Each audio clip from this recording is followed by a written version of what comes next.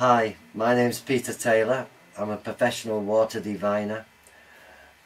I'm looking to show you how to do map dowsing and then to go out on site, locate it on site, and then through to the drilling process.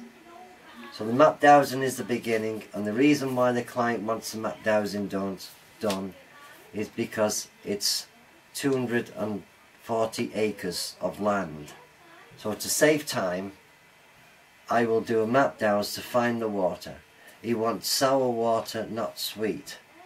The sour water is because it's a golf course and the quality of the water doesn't have to be drinkable. This is my pendulum. Pendulum's got water in.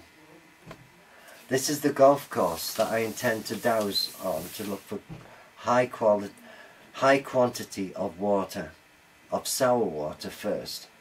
Okay? So what I do is I line it up with north. This is the mark north here, going that way. I line it up with where I am at home, and then I check to make sure I'm positive. That's yes for me. I also ask the question, am I negative? And that's no. That means I'm fine to do the dowsing to find the water. I then start from a distance over here, looking for a high quantity of water, of sour water. And then I ask the pendulum, is there any on this map? I get the answer yes. So then I ask, please show me the largest volume of water, of sour water. The pendulum then starts swinging. I follow the pendulum as it goes, and I'm looking for an underground river. Now it's indicated underground river. I now pick a pen, mark the area at that point. Then I come from the opposite direction, which is across here, which is the east, and travel towards the west. It starts to react again on the outer boundary of the underground river. Once I've got two markers done like this, I then mark off the centre. Before I do all of the underground river, I need to know the depth and the quantity and the pH.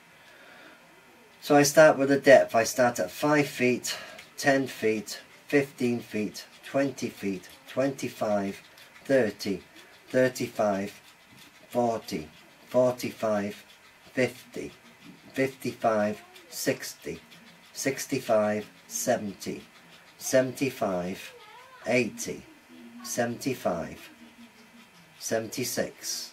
So at this point it's 76 feet down. So then what you do is you write it either on the map or in your book, and you put down 76 feet.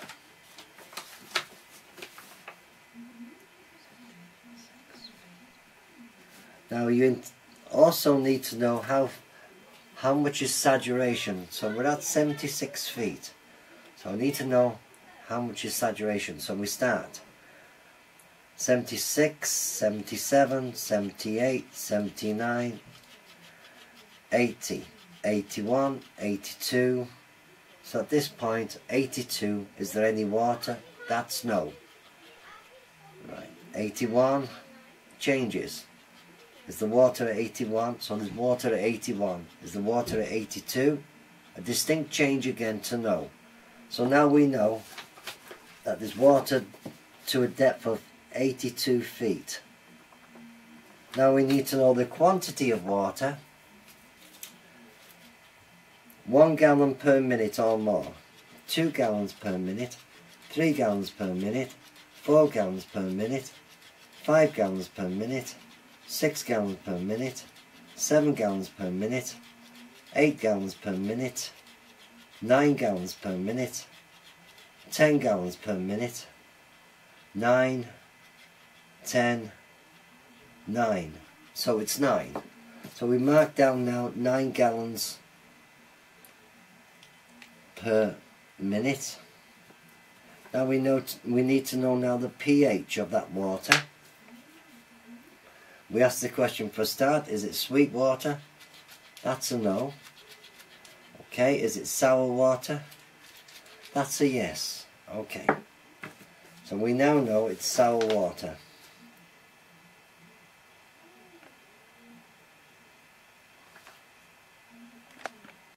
So we now know it's sour water. So now we'll do the pH, like I said. The pH now, we start at 6.1. The pendulum immediately goes round 6.2, 6.3, 6.4, 6.5, 6.6, 6.7. Now it's stopped. So it's 6.7, 6.8. The pH 6.8, 6.7. So the pH is 6.7. So we mark down 6.7. pH 6.7. What I'll say before we go any further on this, I'm sure it's for people to see the pendulum as it goes will think that I'm moving it. But when I first started dowsing 20 years ago or more, I could only get the pendulum to barely move, you see. But over time I developed it, because over the 20 years I've map dowsed many times.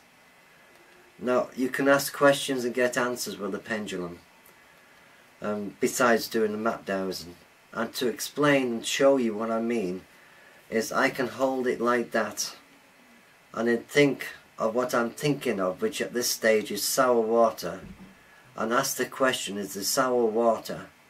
And I'm holding this wrist as tight as I can, and I'll ask the question, is this sour water on this map? Yes or no? And you'll see that even holding it tight, I get the answer yes. Okay, I just thought I'd better clarify that point for you. Right, now we've got now most of this river now is underground here. I have also found an underground stream which has got sweet water in. Now the idea is when you move this marker from one point to the other like that, it's like you would do outside in the field. And what you do is you get it to there and it suddenly reacts. So you mark it out with a pen, as you would do if you were out on site, as we will do. Now the sweet water the client at this stage doesn't want. And we've already got the depth of this one, which is 73 feet, extended to 89 feet, and it runs that way. And if you like to come round to it now, you can see what I'm saying, if you like to walk round here.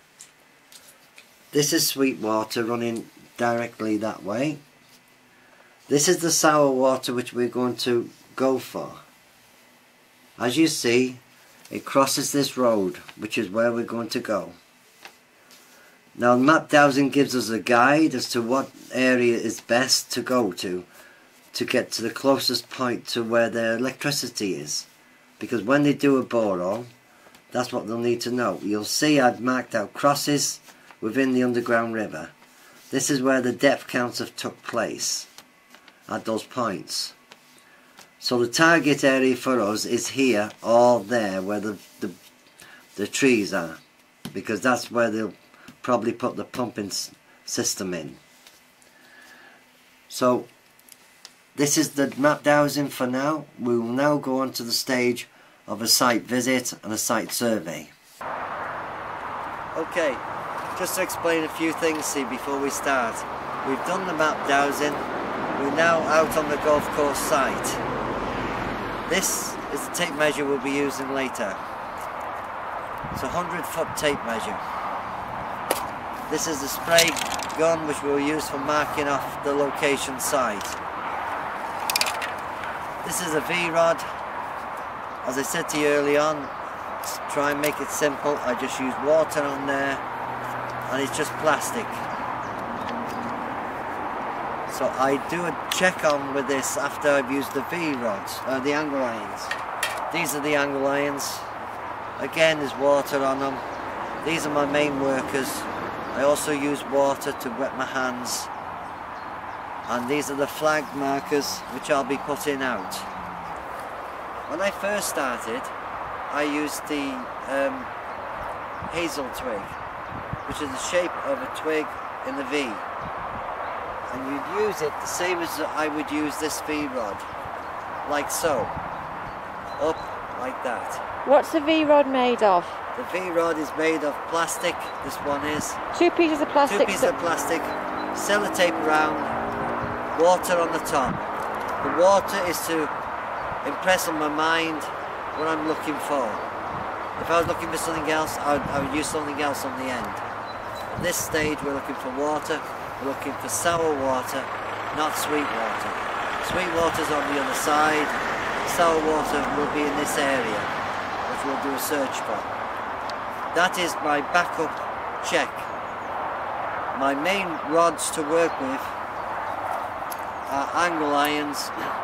These I've had for about 20 years, quite some time. They're just easily made, you can make them yourself.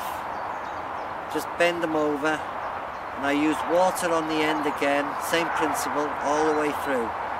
You can use a colour if you like I've got on there. Why would you use a colour? Well, some people reckon it helps to energise your conscious mind onto it. But I just find they work. So could you just cut up 2 hangers to make them? You can, yeah. Great. Or you can have fancy steel rods. It doesn't really matter. The important thing is to have the seed in your mind what you're looking for. These are the tools which will guide you afterwards. Basically what happens is it's your muscles in your body and your brain which tells you, right, this is the location, the rods will cross. The V rod will come up or go down depending on the individuals. We're all individuals. This is the way that I work. Someone else will work a different way totally. But for me, this proves 98% success rate. So for me, it suits me.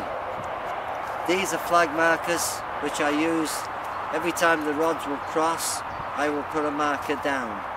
That will be the outer boundary of the underground river system. This is the paint to spray mark the location which I'm then satisfied with. I will not use it until I'm satisfied the location's the right one. Tape measure, I use this. I use 2 methods.